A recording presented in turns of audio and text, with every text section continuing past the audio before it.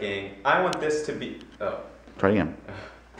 Alright, gang. I want this game to be our biggest and best game of the season. And I want everyone out there playing with everything he's got. Charlie Brown, I thought up a new strategy for you. Why don't you tell the other team we're going to play them at a certain place? Only it isn't the real place, see? And then when they don't show, we'll win by forfeit. Isn't that a good strategy? I don't understand these managers who don't want to use good strategy.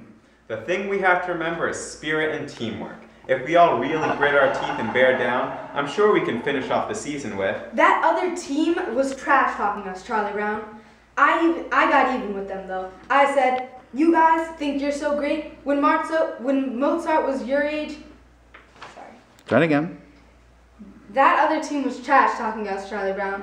I got even with them though. I said, you guys think you're so great? Mozart was writing symphonies when he was your age. That really shut him up. I'll bet it did.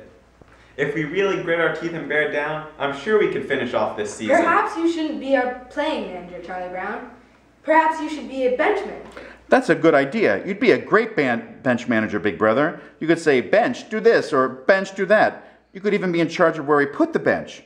When we get to the playing field, you could say, let's put the bench here, or let's put the bench there. I can't stand it.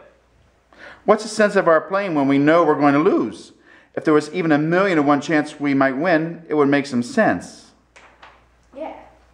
Well, there may not be 1,000,000 to 1 chance, but I'm sure there's at least 1,000,000,000 to 1 chance. Yeah.